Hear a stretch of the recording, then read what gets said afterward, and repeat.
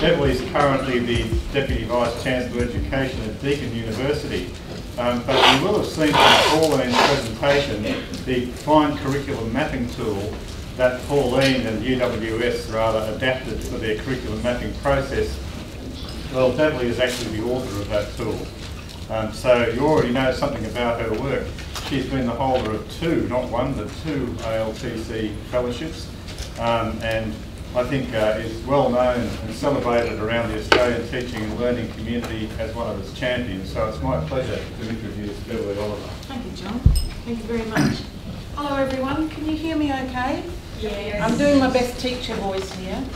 Can we make this really interactive and stuff, you know? No talking until I finish my slides. I'm serious. No. Good. I was really tossing up as to whether I would be, I hope I'm not being insulting by mentioning engineering. I was given the title Engines for Change and I thought, that's interesting. So I'd like to talk about a whole range of things this afternoon, and particularly how to influence change, how to influence policy change, and so on. So I'm going to cover a whole pile of stuff. Is that all right? Cover. That's a bad word. Should have said that. Oops. Okay. So I think we're desperately in need of change, and I'm sorry I'm going to be angry with this thing because I've got to, this is the only way I can do it. So I'll probably stand back here. But I thought I would frame it this way and maybe talk about why students enrol, what students learn, how students learn, and how we know they learn. Because I think they're the key questions that should influence any change. They're not always the questions that influence policy agendas, unfortunately. Often the greatest influence is the capital letter S with a line straight down the middle. That would be $1. So this to me is what it's all about. I think because you're an Associate Dean Teaching and Learning, there's a very good chance that you're not in it for the money. There's a very good chance that you're a very good teacher and that you're passionate about what you do. And it's not necessarily, like my own job really, it's about influencing change and not necessarily having a lot of people who can kind of boss around very much. We're influencers. We're part of the conversation. I think we always have to stick to what's really important. Core values, I'm going to come back at that at the end. But I think these are the core values for me. This is what gets me out of bed in the morning, because you know, life in a university can be pretty hard at times, or is it just me? You know, there's politics. Oh well, probably not where you are, but you know, there's politics, there's competing agendas, there's all sorts of things going on. In fact, I thought I would mention that to start with. I think we're a sector under stress. Probably every sector is going to say that. But let's have a moment for ourselves. I think we're a sector. Or do you think? You think? Yeah. What's the stress? This is the therapy. Come on. What do you think the stressors are? I've got some, but let's hear what more students, less dollars. Yep. Yeah. Anything else? More administrivia. Yep. Time. Yes, and lack of it. Better outcomes. You're pressure to produce outcomes. Yep. And more scrutiny, I think. Big Brother is it? Big Brother. Yes. Is that what you call regulation? Yeah. Competing demands from various DVCs. Anyone in particular, Vale? All four. Right. Similar, being more things to more people. Yeah. Industrial conditions, academic workloads, profiles. Expectations of communities and employers. I think we're coming under increasing scrutiny, particularly by professional bodies. They're getting more active. They're saying what they want, what they don't want. Research focus. The demographics. That was a very polite way of saying no one in this room, but there is an ageing workforce apparently. Well, it's true. When you try to get people to change and they know they're 5 years or 3 years from retirement, it's like, tell someone who's interested, I won't be here. Why should I? I'll just keep my head down. And there is a large group of, shall I say, us, not all of us, but many of us, who are in that zone, if you like, in the last 5 to 10 years? Where are the new academics coming from? Why are they not coming? Why doesn't everyone want to be like us? This is a whole thing that's challenging the workforce. Funding and business models, and I'll put the next one there because, as I said to someone just before lunch, I'll have to mention MOOC somewhere because it's just so groovy and hyped up. You have to. I even heard someone say before we went to lunch, so, you know, the MOOCs are coming, the MOOCs are coming. Well, actually, it's not about the MOOCs. I think there's a lot of disruptive technology. It's causing a lot of disruption and new business models. And I'd like to talk more about that and how we can actually use that to our advantage.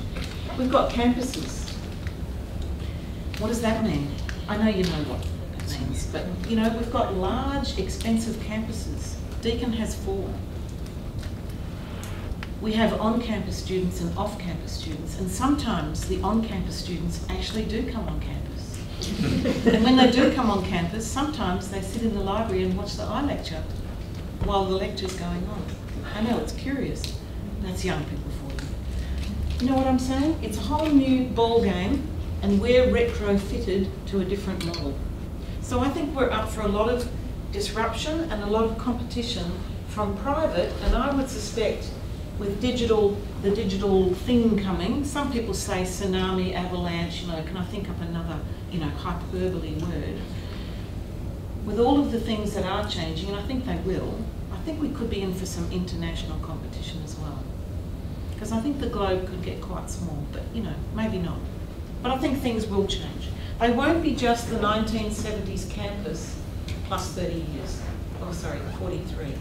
Because, you know, a lot of what we do is predicated on what was happening then. For example, the legislation that we live by, the volume of learning.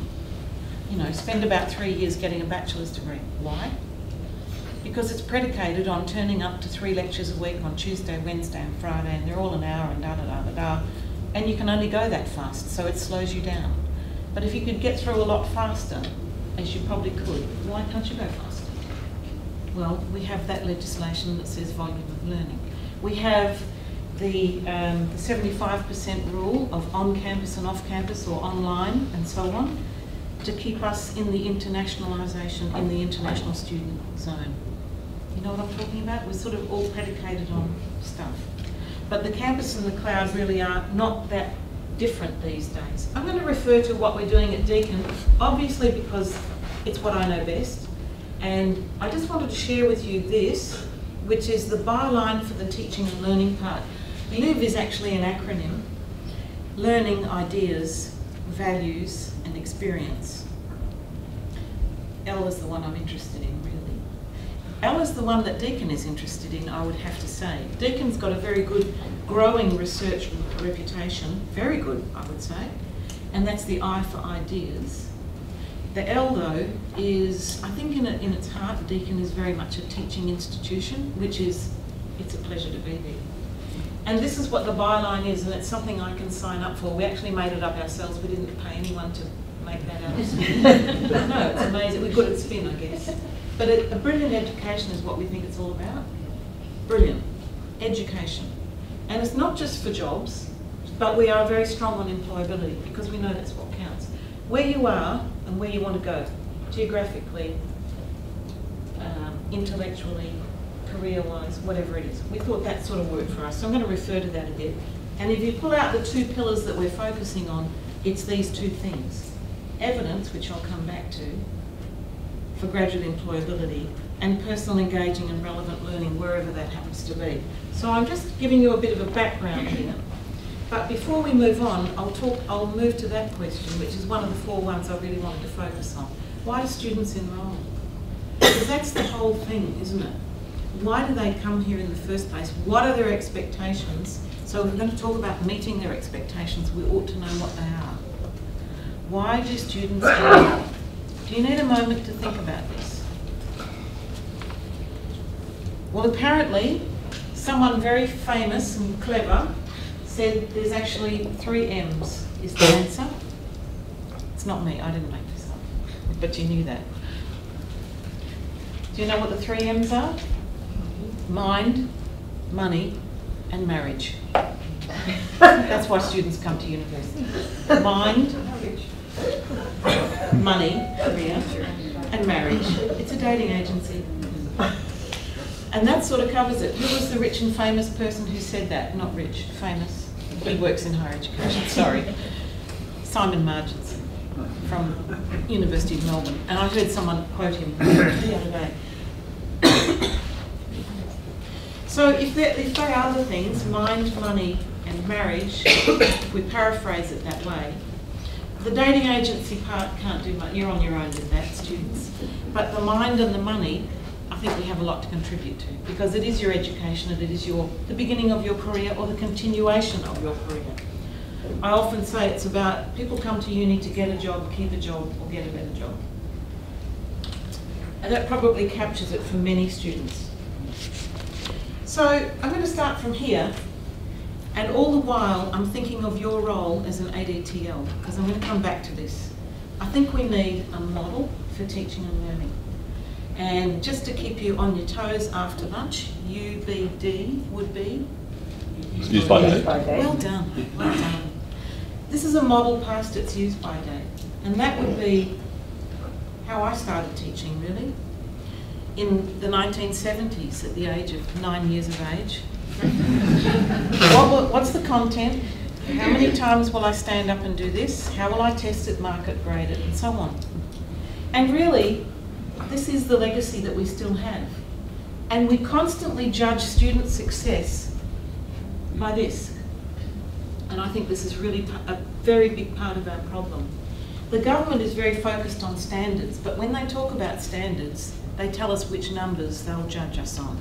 And we judge students on numbers. There's a magic number to get in, it's called the ADTL or something similar, and there's usually a mark when you get out. And if you get the 50, good on you, you've passed. We don't always know what the 50 means. You know, I'm talking about a hypothetical 50% type thing. So, you know, in your unit, if someone does get 50, and I heard someone just before lunch talking about the minimum standards, if someone does get 50, which half did they not get? Which half of the unit called How to Land a Very Large Aeroplane on a Very Small Runway did they not get? I jest, but only slightly. So what is this model? Well, it's content, teaching, testing. I call it the teaching testing model, or the talking and testing model, because we do talk. And it's the ad hoc improvement of units model, because my unit, I taught first year for a very long time. My unit taught it, fixed it up, mucked around with it, changed it, added this, took that away. What was the rest of the course? Don't know, don't care. Didn't even know who taught it, really. And that's just what the culture was and probably is in many of our institutions. I think moving to a course or degree focus, that's what I mean, a degree, makes a huge difference because it gives you the student's eye view. It's the course experience questionnaire thing. So that's what we're trying to do. I hope you didn't look away then because something moved on the slides. Oh, you did? No, you've got to pay attention. The evidence has gone to number 2. Now, I might have that the wrong way round, but I think we should focus more on the evidence. And the evidence is really the compelling thing for me. And I'd like to talk about your TLOs shortly.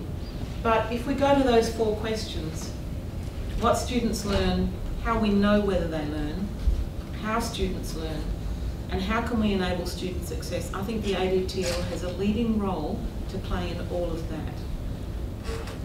And that's about outcomes and expectations, assessment and evidence, the experience that students have when they learn. And I don't mean outside the classroom, I'm really talking about inside the classroom, whatever the classroom is.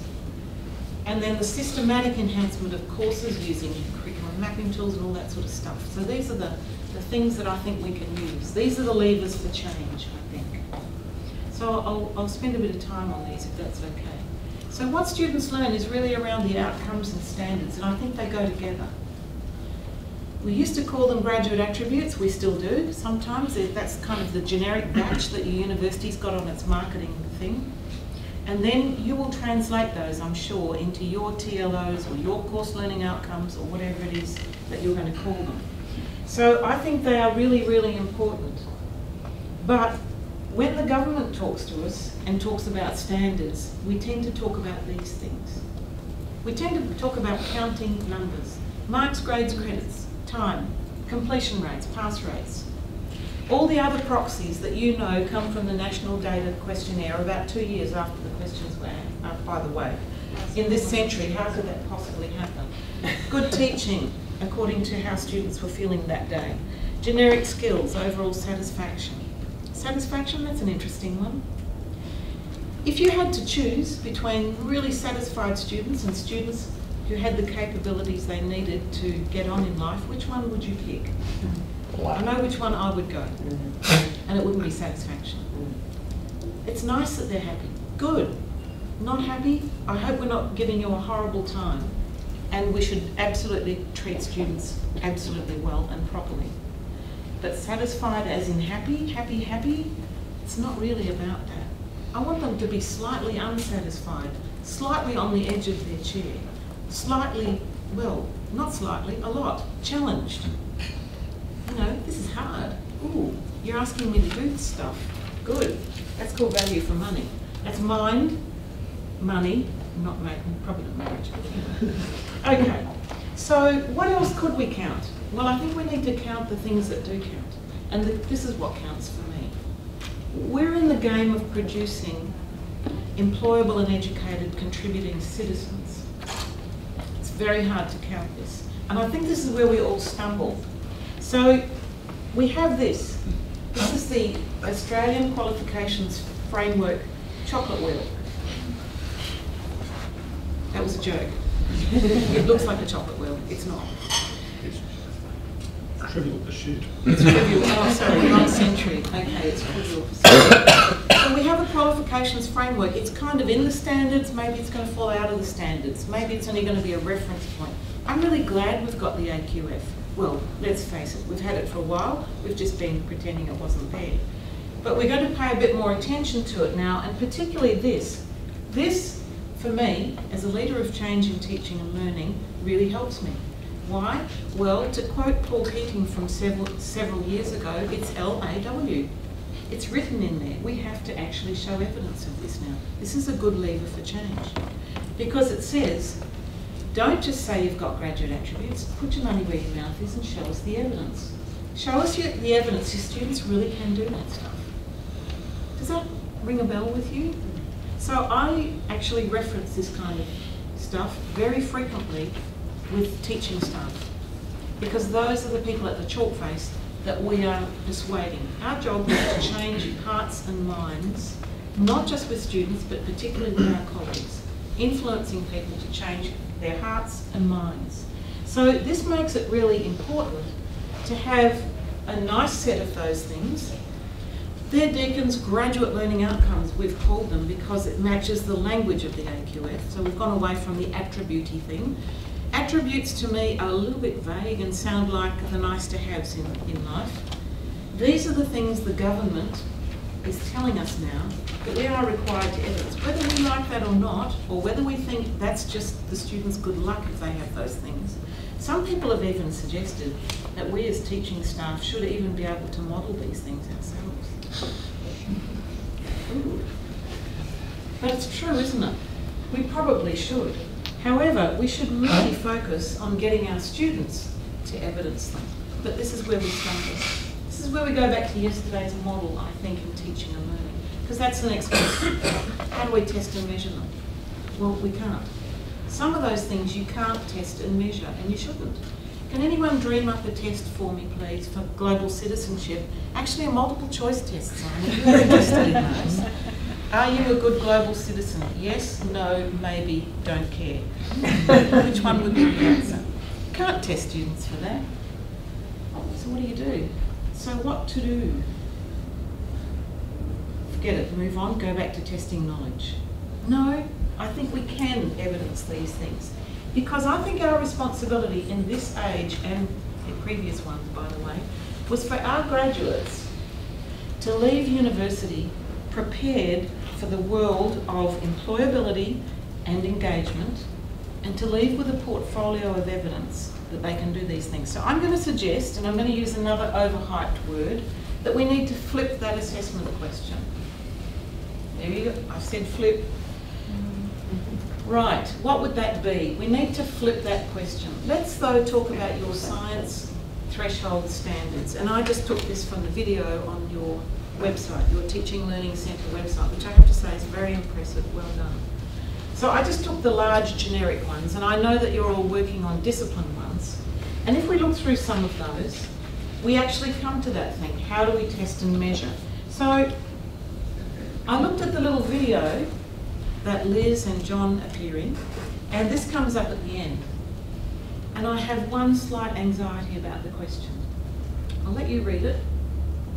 You've all watched this video, haven't you? Liz is watching to see if you're counting. No. Have you watched this seriously? Have you seen this little 7-minute video? It's very good. What evidence do you have to demonstrate student, because the ALTC project they took some anonymous work, asked the teaching staff, are you really confident that you're teaching these standards? Yes, yes, yes, got it covered. Beautiful, took the assignment, couldn't find the evidence. Have I got it? Yeah. Right. And that was the question at the end. Here's another one. So here's Liz saying. It's actually Jenny. Oh no, that's Jenny, sorry. Yeah, sorry, I just thought you'd had a haircut. Yeah. The staff were not demonstrating that the students had met the standards. Is that jarring with anybody? Not? It's not jarring with you. Depends what you mean by jarring. I think so. I think it's the student's job, not yours, not the teaching staff. So I found the video, just that little bit, a bit teacher-centric, and they're saying, I don't think it's our responsibility. I don't think it's our job to give ourselves more work. The students need to demonstrate the standards. In the end, of course, our courses, we need to be able to pull evidence and show that our students, yes. But ultimately, it's the students' responsibility. We're turning these people into, or helping them become or improve, to be employable, educated citizens. They're the ones who are going to go for the job interview. They've got to know what they know and what they don't. So, that would be my suggestion. How do we know whether students learn or not? Let's ask a different question. How do students evidence those things, and how can they do that? Well, one of the things we're trying to do at Deakin is have a portfolio approach to assessment. Some people say e-portfolio, and e-portfolios can be good tools. I tend not to say e-portfolio because it's like saying e-paper or iComputer or something. No, it's just a portfolio. We'll presume it's digital because it could be a LinkedIn site. It could be wherever scientists curate their professional presence online in the future, whatever their particular professional group is. Nurses might go to a particular professional area on the web. That might be where you meet nurses or something like that, where you connect with your discipline group. Many of us, though, are on LinkedIn. Who's on LinkedIn here? Right. Our graduates probably will be on LinkedIn as well. I would like to see every graduate who leaves Deakin have a LinkedIn site. I'm pretty sure they've all got a Facebook site. That's for mucking around in. I would love them to have a professional presence online and to know how to be safe and secure and professional and what to put there. And I just saw this morning someone sent me a link to say LinkedIn is now asking you or offering to let you upload some portfolio evidence. It had to happen. At the moment, LinkedIn is just like a bit of a CV with pictures, but it will come. And there are many tools around where these portfolios are actually the students, not the universities. And that's the big problem. When we have a walled garden learning management system with an e-portfolio in it, students can't load their stuff along with them. It's kind of stuck in there. And they're not going to keep coming back and getting it, probably. They need to be responsible for it, create it, curate it, keep it up to date, like we all do. That would be your LinkedIn page. So we think we need to focus on that kind of assessment. I have to say, I just think we need to focus on assessment. I would say we have to reinvent assessment. I'm going to talk about this in relation to the MOOC that we're starting ourselves at Deakin shortly, because we're doing a little experiment with it.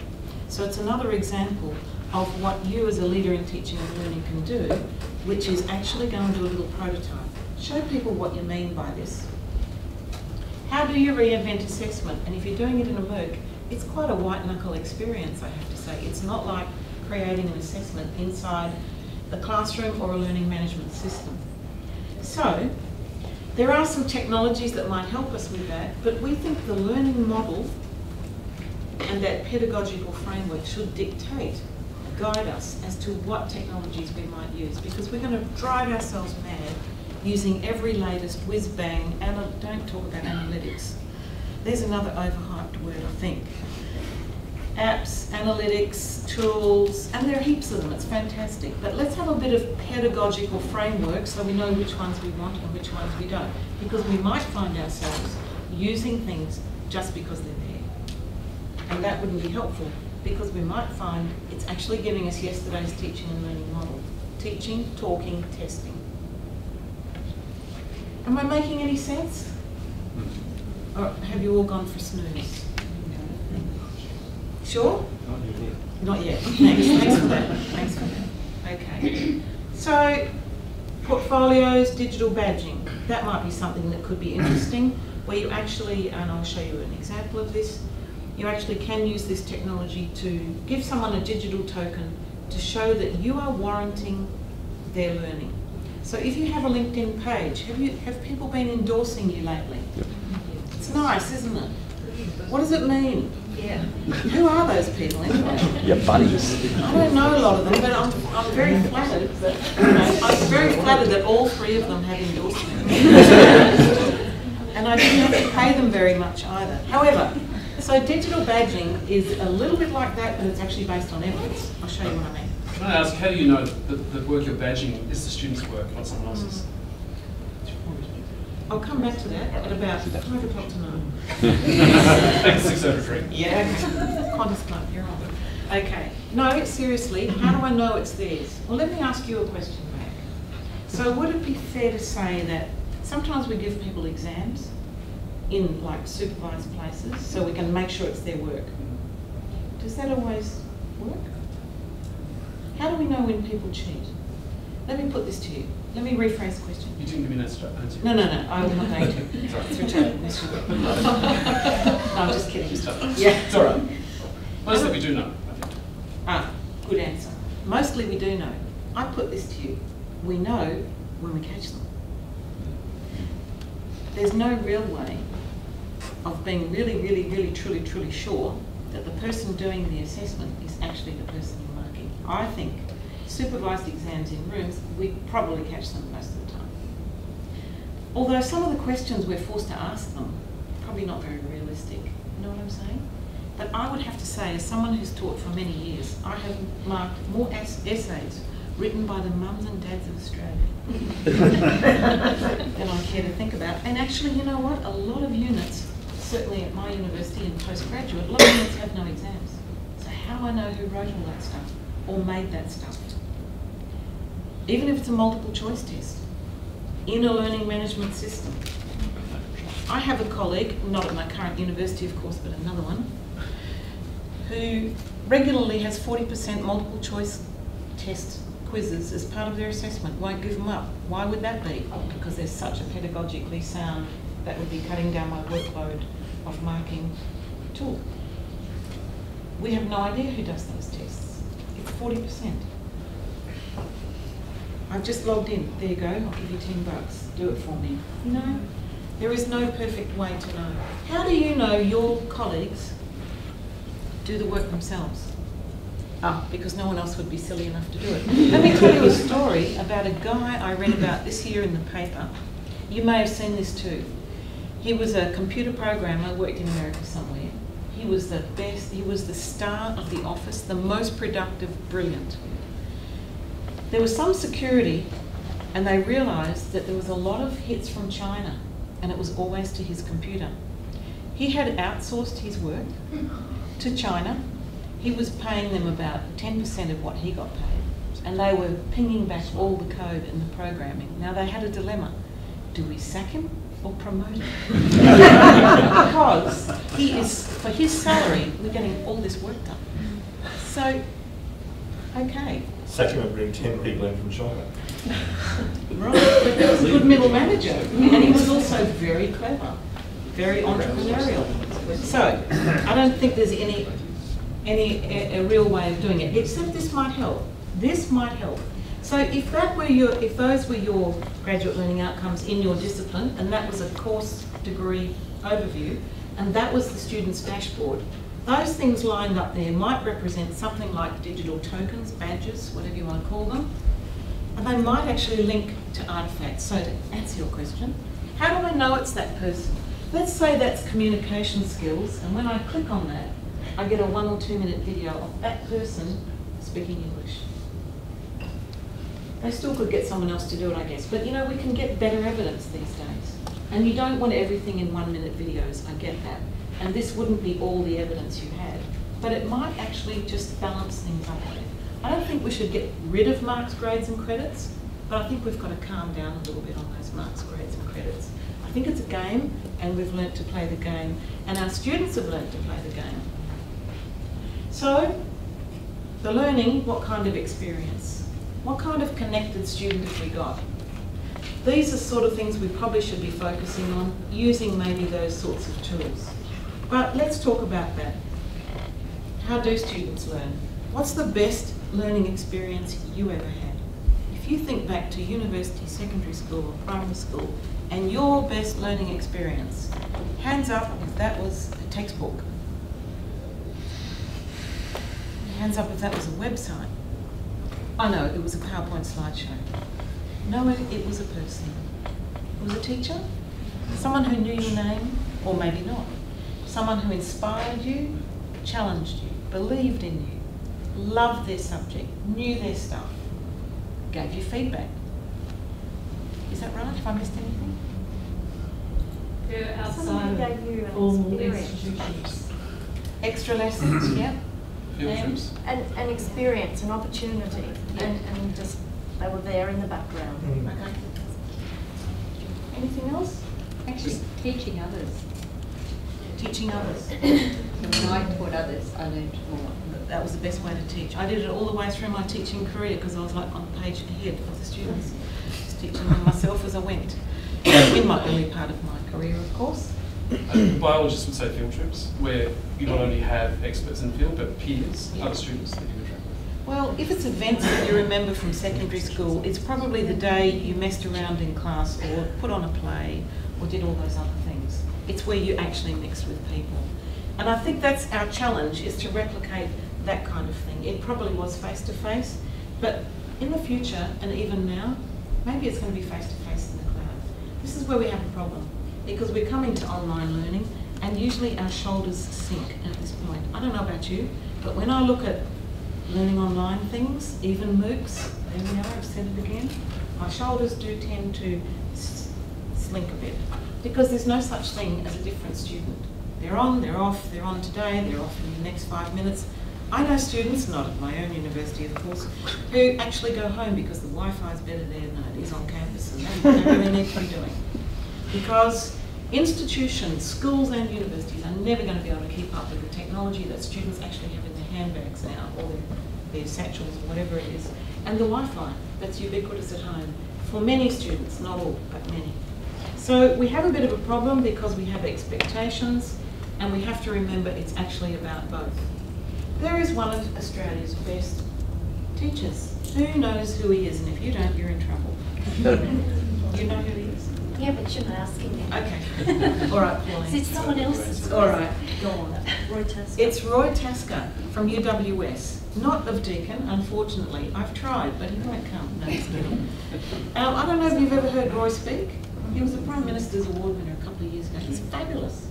Great teacher. Now, I think he's a great teacher whether a student sees him like that or whether he looks like that. Because I don't know about you, but I'm speaking to my family more like that. If I'm not near them, there's FaceTime, Skype, Link, whatever we're using. There's all sorts of stuff.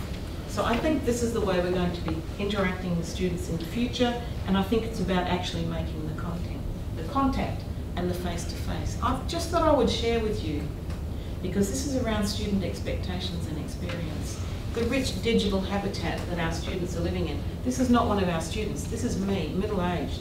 So in my life, my world is me going to the bank, listening to music, getting slaughtered with friends, watching a bit of telly, reading the paper, playing a game. I don't play games, but I just thought I'd put that there to look groovy. That's a game called Disease or something, Contagion or something. This one I have to share with you. This is called GP to You. It's Australian. You log in and it'll say, very close to you, there are this many doctors, right, in fact you can see the time, I did it today at 12:16 in Sydney CBD. Look how many psychiatrists. And guess how you're going to talk to them? On Skype. And if they are more than 15 kilometres from your home, you can have an appointment now on Skype, and you pay on credit card, and you can claim it on Medicare. You heard it here.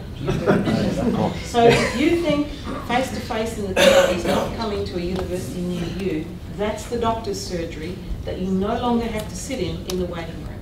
Okay, they need to stitch up your hand. It's not going to be so good on Skype, I get that. But if you've just got the flu or lots of things that it takes you a day to get an appointment and go, there you are, GP to you. The world is changing very rapidly.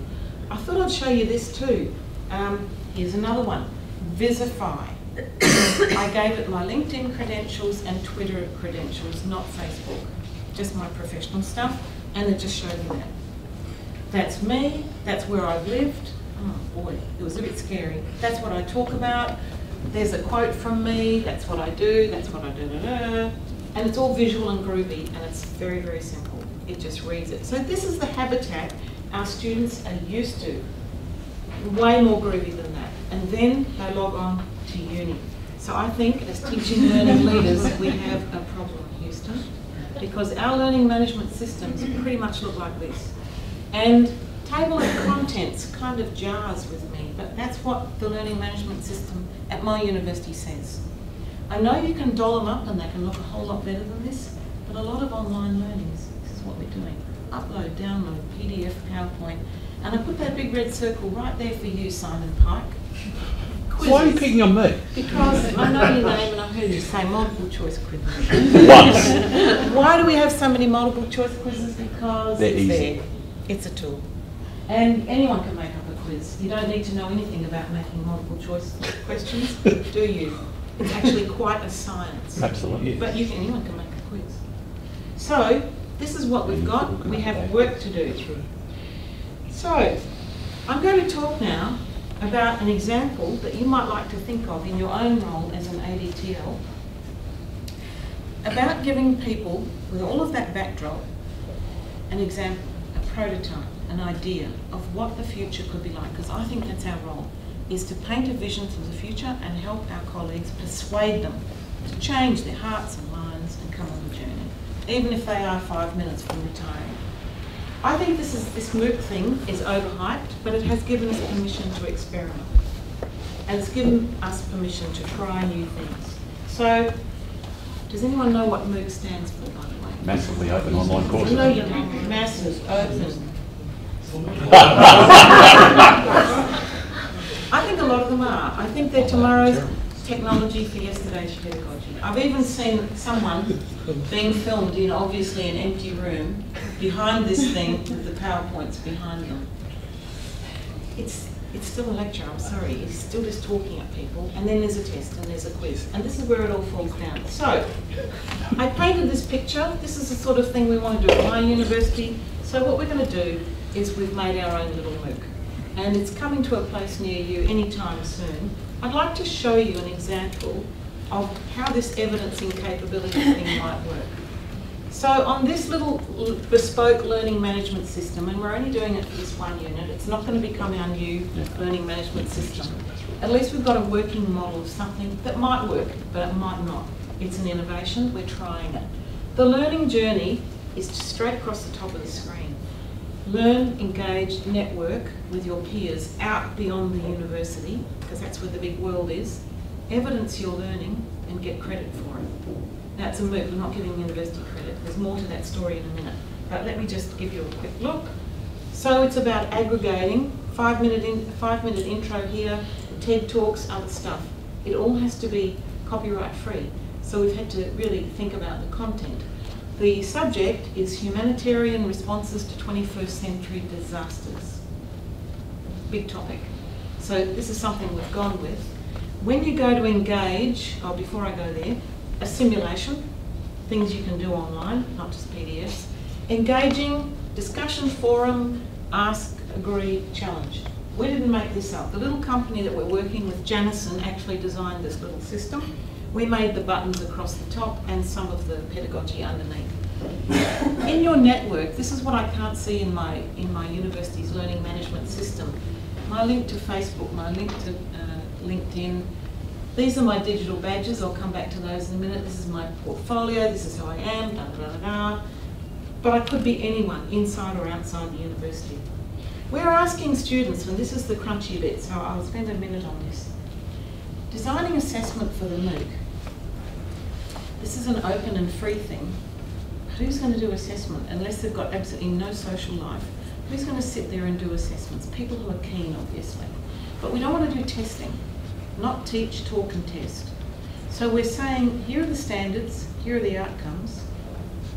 We suggest you do a review or an analysis or a this or a that. Make an exhibit. Make us a learning exhibit. In other words, give us some evidence that you can do those things in this kind of format, essay, writing, whatever it is. What we're doing then is we're saying to the students, here are the learning outcomes, and when you upload that evidence, you can apply for some peer credit. Now we're only doing peer credit and peer assessment in the MOOC.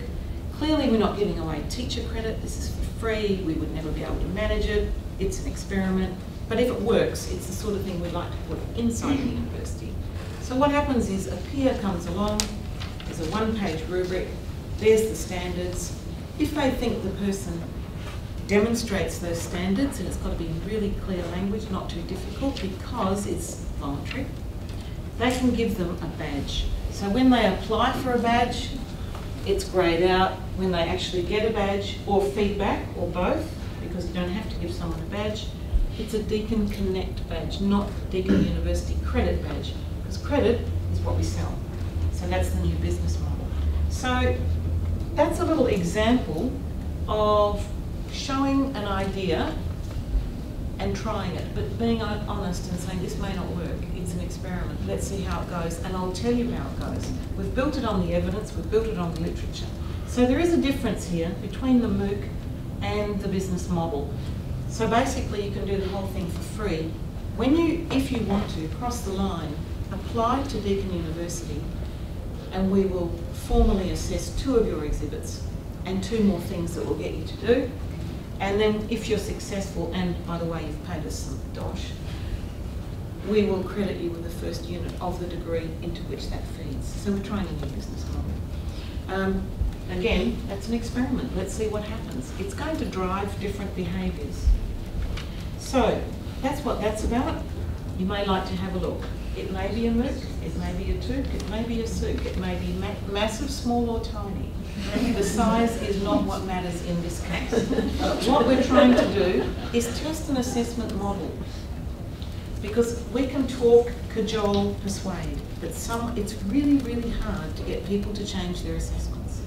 And I think I caught snippets of conversation just before lunch about getting people to change their assessments. And I do think you probably have to renovate or reinvent.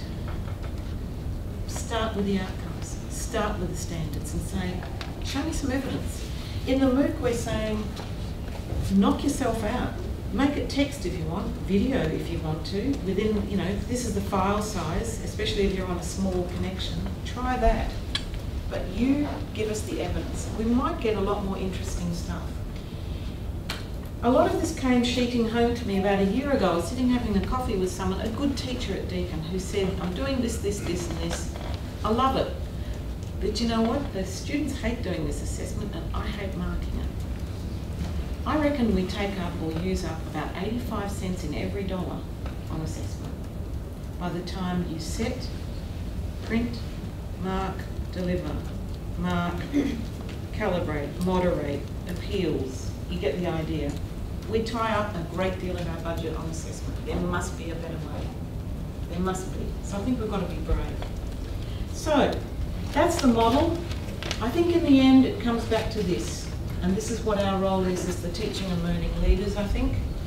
Setting standards, accrediting standards, because that's what MOOCs don't take away, and never will, I think. We mentor standards, we mentor our colleagues to mentor their students to achieve the standards, and we use evidence to guide enhancement. And that, I think, is one of the great tools that an ADTL can use. So we call these people at Deakin a course director, you might call them a program leader or whatever you call them, the person who looks after a whole degree.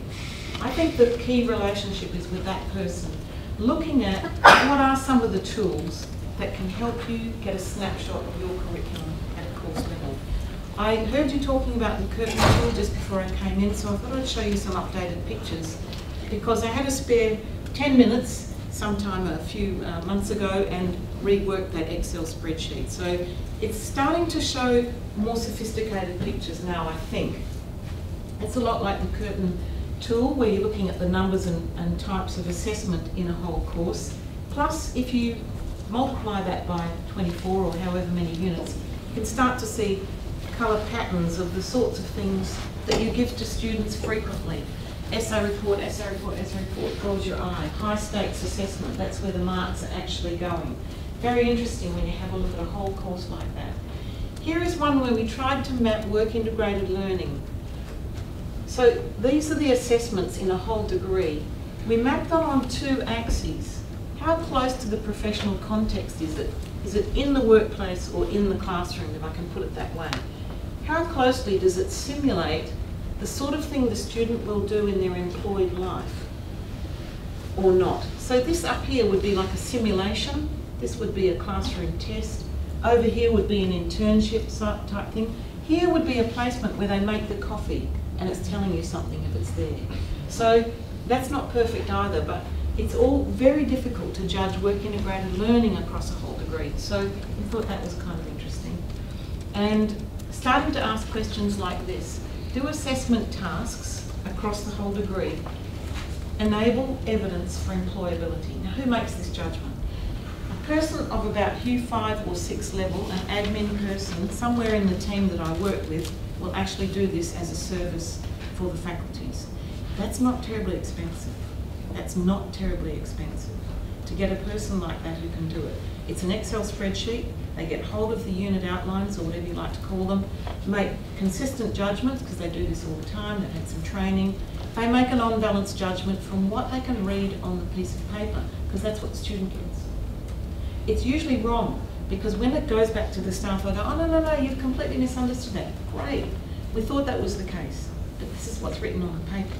This is what your students get to read. So it gives the staff, if you like, a bit of a third-party view of this is what it looks like. It's not scientific evidence. It's not a satellite map, it's a rough mud map. But it's a starting point for a conversation. How engaging are the learning experiences and so on. If you'd like more information on that, it's at Deakin Learning Futures on that website. Have a look.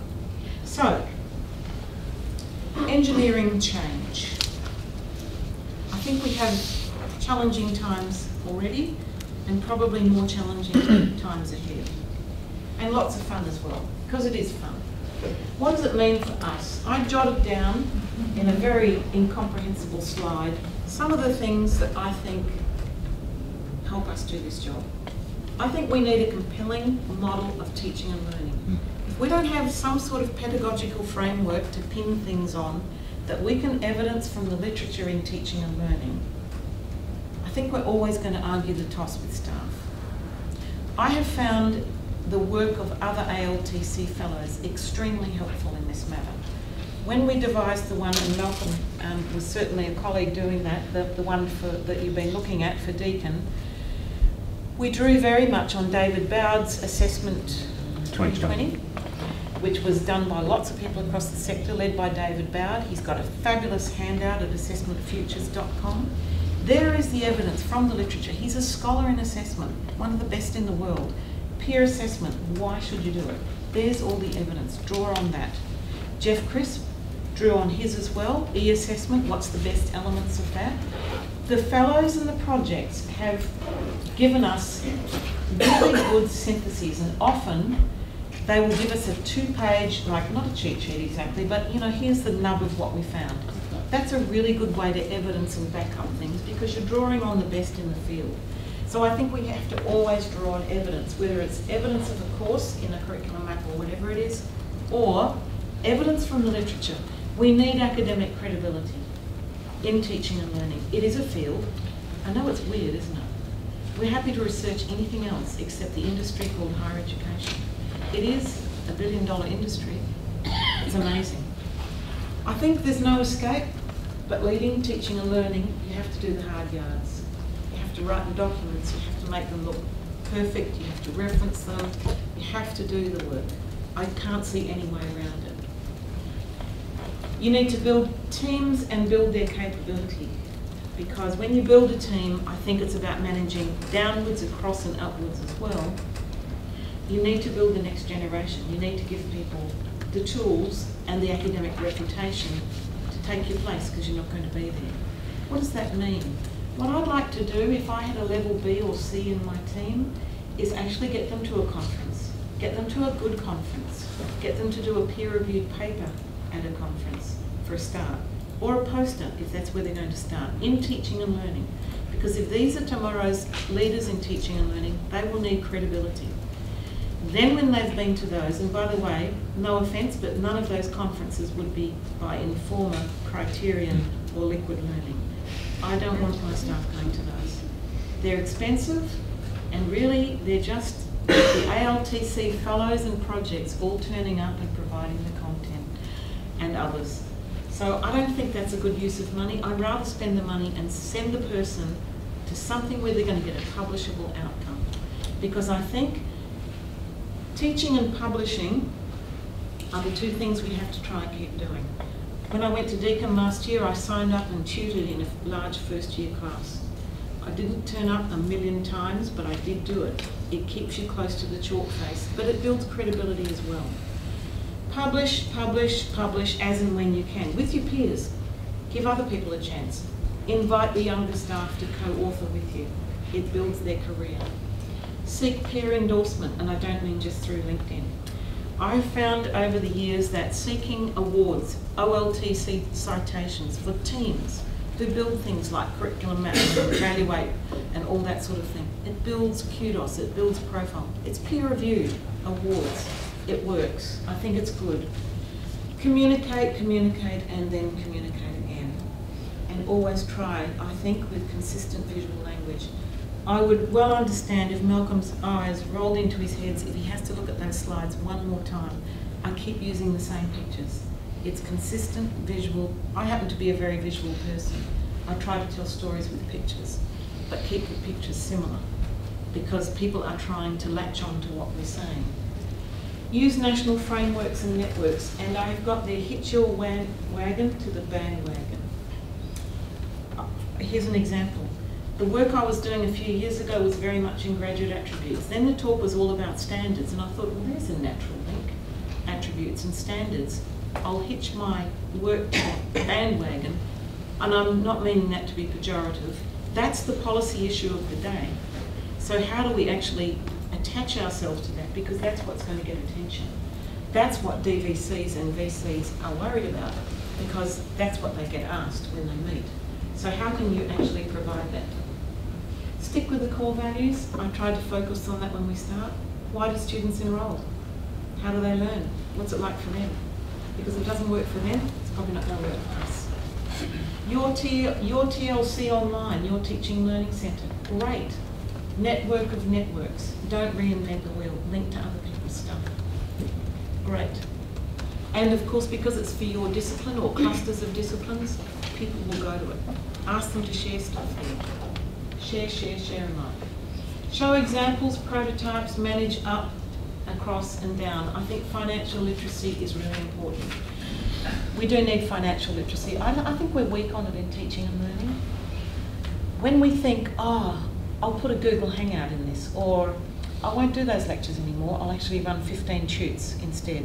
Well, we just sent you school road. I don't think we're really that strong, and I say we.